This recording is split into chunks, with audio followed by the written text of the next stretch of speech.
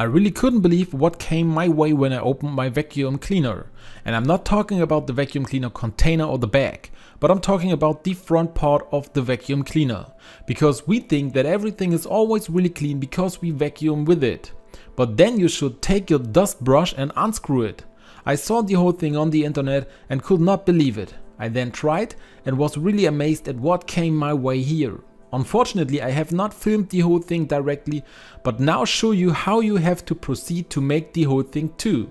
You have to unscrew these screws, which you can see here at the lower end, and then you can remove this part. Now you can see here with me is at first glance of course nothing in it. But that was not the case in the beginning. When I opened the whole thing for the first time, I really got quite a bit of dirt and dust in here. Let me show you what I actually pulled out of here. That's quite a lot of dust for thinking that the vacuum cleaner always sucks up everything completely. Try it out therefore definitely also with your vacuum cleaner brush once. Unscrew it and see what you find in there. Also comment below what kind of things were in your vacuum cleaner brush. Once you've completely cleaned it, you can start screwing it all back together again just like you unscrewed it before. And after that your vacuum cleaner is really nice and clean again. Do you want to know why you should rub a razor over a pair of jeans?